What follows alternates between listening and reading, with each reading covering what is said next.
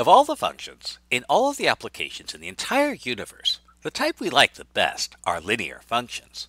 A linear function is a function of the form f of x equals ax plus b, where a and b are real numbers.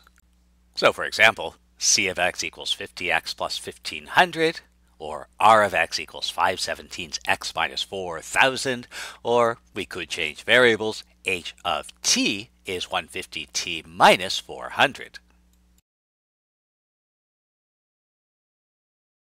So let's play around with these linear functions.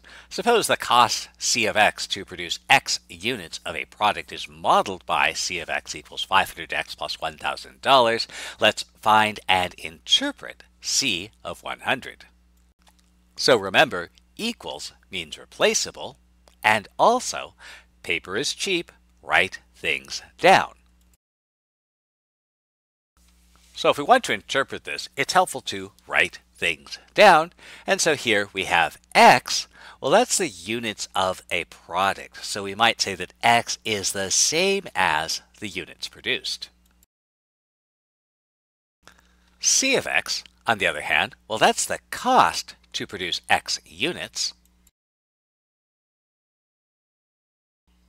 But we also know that c of x is equal to 500x plus $1,000. Now, we want to say something about c of 100. So let's write that down. And the first thing to recognize here is that we replaced x with 100. And remember, equals means replaceable, and so that means every time we see an x, we can replace it with a 100. So let's replace this x with 100.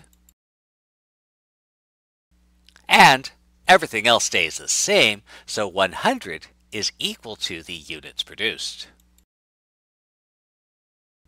But wait, there's more. There's another x we can replace with 100. And that's this one. So we'll replace it. And we get an expression whose value we can compute, which works out to be $51,000. And so we can put it together. C of 100 is equal to 51,000. And what this means is that 100 units produced at a cost of $51,000.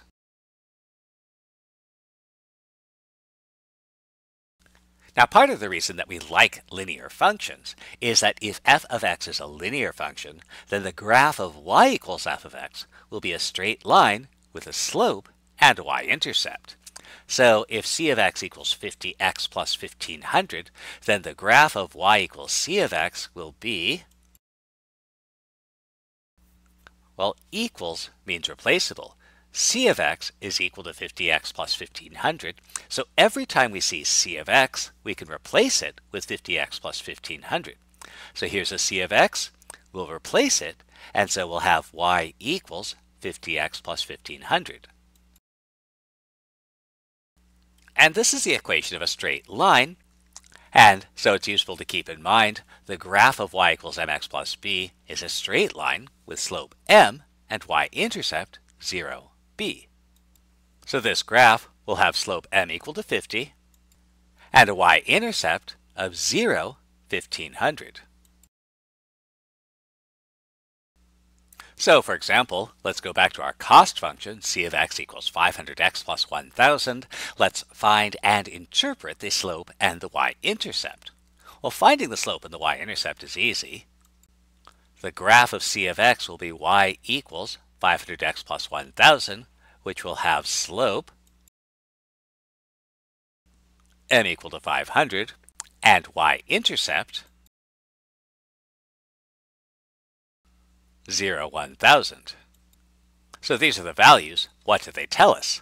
Well, remember that the slope is rise over run, and the easiest way to view any slope m is as m over 1. So our slope m is 500. So if m equals 500, which is to say 500 over 1, then we have the following. the y values, well, y is C of x, that's our cost, have a rise of $500 whenever the x values, those are the units produced, increase by 1.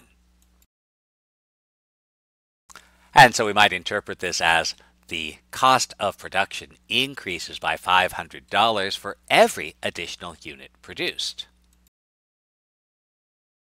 This is sometimes referred to as the marginal cost.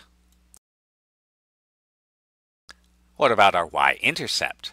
Remember, the y-intercept is a point with x equal to 0.